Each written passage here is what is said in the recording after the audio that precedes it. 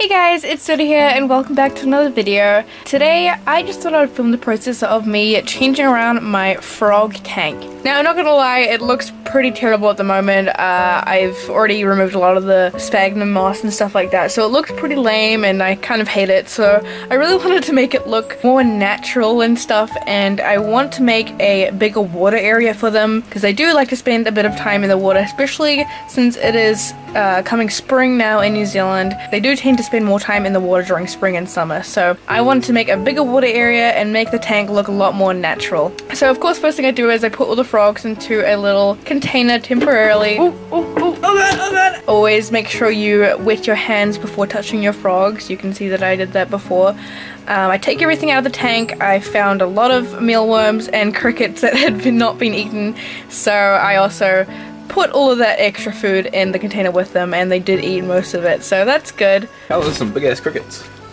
Yeah, and they're not even full size. Cricket on a frog. They don't like being in the small container, obviously, but it is only temporary, and I don't often take them out of the tank like this unless I'm doing a full cleanup. You better not. There's a mealworm in there. Oh no. So we moved the tank outside so I can give it a proper hose down and get all of this old moss out of there and all that nasty stuff, you know?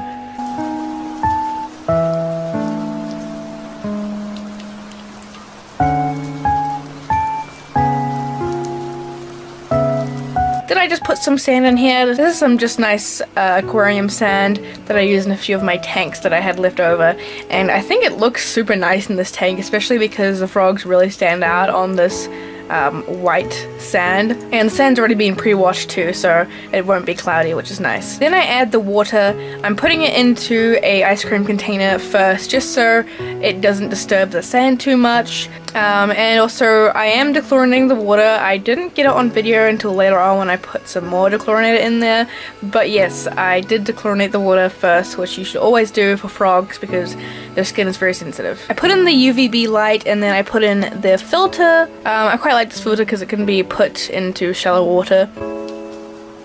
And I'm just cleaning out some things that came out of the filter when I turned it on. I put in some different driftwood and some little bits and pieces that I already had, some cute little caves, and there's an aquatic plant I put in there that I originally had for my tanks, but it just wasn't growing or anything, so thought I would see how it does in here. I like putting in quite a bit of driftwood so they have places to climb and stuff, and to get closer to the UVB light because they do enjoy sitting under it. I put around some moss. This is Java moss. It is aquatic moss, but also can be kept out of water as long as you are spraying it with water all the time. I put in some stones just for decoration, and also so they have different surfaces to climb on.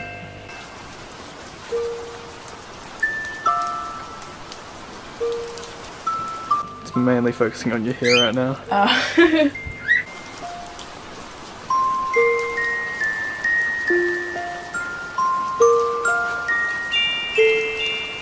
I want to add more driftwood like higher up so they can get to the lamp easier and stuff. The fun part's putting the frogs back in. Doggy time! Did they eat the crickets in there? Probably. Oh, they did. Yay! Oh. There they go. Oh. Alright. Just like that. Oh, you can go for a swim! Froggy boy. Smells like Prime. Yeah.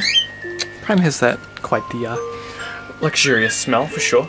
Just put if a I could use little more. Prime as the deodorant, I would.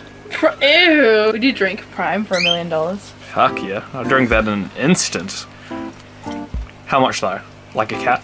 No, a whole bottle. Oh no. Dude, they'd probably like kill you. You'd probably be sick for like a week. Probably.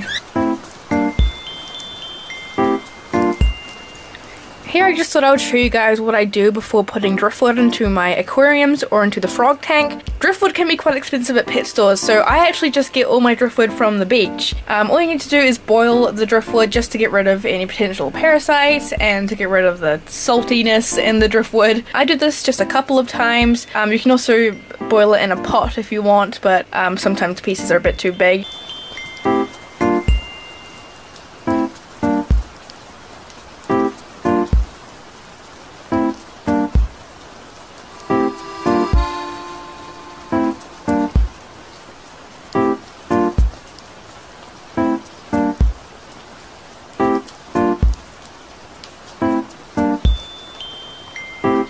Alright, so this is the finished result of the frog tank. Today I just added another piece of driftwood and I added this plant. I also put some duckweed in here, which is kind of collecting over here. The filter is a bit strong, so it's kind of just pushing all the duckweed into one area, so maybe I'll get a less strong filter one day, but I really love how this turned out. I think it looks really cool, really natural. The frogs seem to like the extra water too. I don't know where they are right now.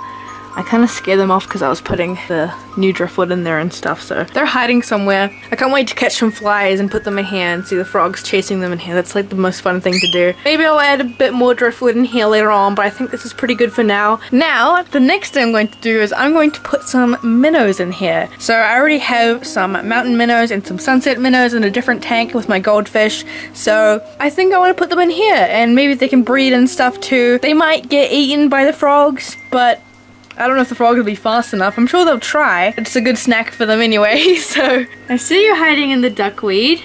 Oh, I scared him again. So I'm going to collect all the minnows I have in here. I can't remember how many I have. And maybe they'll breed in here too, because they used to breed quite a lot, but ever since I got these goldfish in here, they haven't been breeding, so the goldfish have probably eaten the eggs or something. Alright, so I've caught all the minnows in this bag, so I'm just gonna let them acclimate to the water temperature, because I'm not sure if it might be a little bit different, just for about 15-20 minutes. So this will be interesting to see what they think. I think they'll like the current, because the current is a bit strong in this tank and minnows do seem to enjoy that. Be interesting to see if any of the frogs eat them. Look how nice and green you look today. I love that green stripe that southern bell frogs have. It's just so pretty. Alright, they've been acclimating for a bit now, so I'm gonna let them out because they look like they're getting a bit frustrated. Oh! He just swam like right over them. He didn't even care. I don't think you even noticed them, did you? What do you guys think? At least they have lots of hiding places. There's also caves and things they can hide in. The natural predator of the minnow. Alright, what the heck are you doing? Squish that tummy, squish that tummy. Oh, look at all the fish. They're like right beside one of the frogs and they don't even notice it.